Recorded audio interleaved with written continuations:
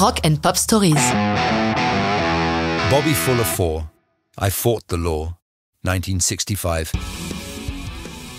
Here's a song with a very long career.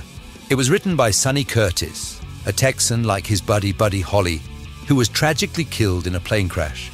Although in their youth Sonny often played with Buddy, he was not a member of his band, the Crickets. Curtis joined them, and together they recorded I Fought the Law on the Crickets' first album without Buddy in 1960. And let's face it, it was a failure, rather like the hero of the song who defied the law and failed. 4 years later, another Texan from El Paso, Bobby Fuller, set up the Bobby Fuller 4 with his brother Randy and 2 other musicians. They recorded their version of I Fought the Law on a small label, and it was a regional success in New Mexico and West Texas. Signed by a larger label, Delphi Records, they re-recorded the song, which was released in October '65 and was finally a top 10 national hit. A few months later, in July '66, he was found asphyxiated at the wheel of his mother's car.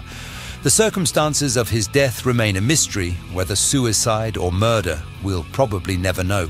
A dozen years later, in the summer of '78, Joe Strummer and Mick Jones were in San Francisco to mix Give 'Em Enough Rope, the second album by their band, The Clash. They chose the state-of-the-art Automat studio, whose owner, David Robinson, collects jukeboxes. It was on one of these machines that Mick and Joe heard I Fought the Law for the first time.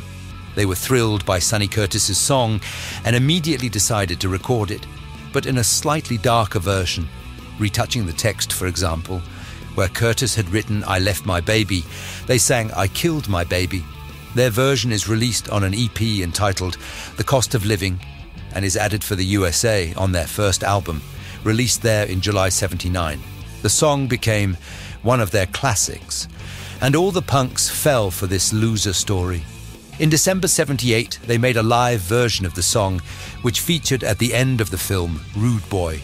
The story of I Fought the Law doesn't stop there, as dozens of versions exist by Tom Petty, Bryan Adams, Green Day, the Stray Cats, and many others. In France, it was La Mano Negra who got hold of it in '92. But more surprisingly, as early as 1966, Claude François, always on the lookout for adaptations of Anglo-Saxon songs, covered it under the title J'ai joué et puis j'ai perdu, which sums up the song quite well. But that's another rock and roll story.